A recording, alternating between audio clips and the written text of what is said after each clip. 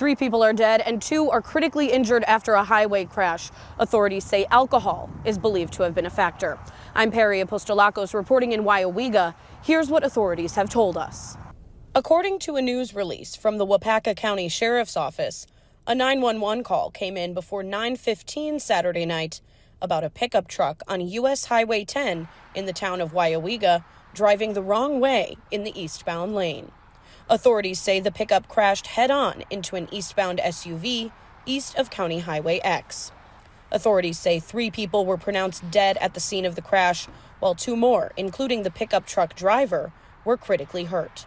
Maddie Schultz works at a restaurant off of Highway 10.